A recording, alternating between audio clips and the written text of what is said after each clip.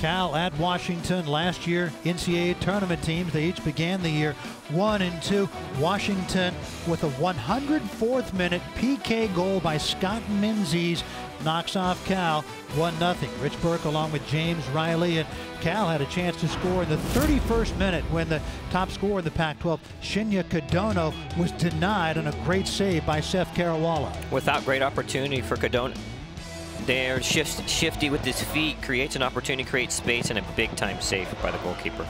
Meanwhile, the backup keeper for UW, Noah Texter, getting the start because of the injury to Dre Callender. Texter, an excellent game tonight. Texter had a brilliant night. Very unfortunate that it was ended on a penalty, but he was very good with the saves he needed to make and was dominant coming out and punching the ball outside of his box. Yeah, really, really good in just his second career start.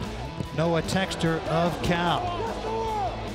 But then in the 104th minute, there was a foul on Sam Junka. Watch number 30 coming in. Yeah, maybe leaves his foot a bit too much.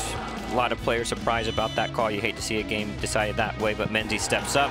All pressure's on him, tucks it away, and UW celebrates the 1-0 victory. Scott Menzies with his 5th goal of the season, and Washington gets a much-needed 3-point result in their win over Cal.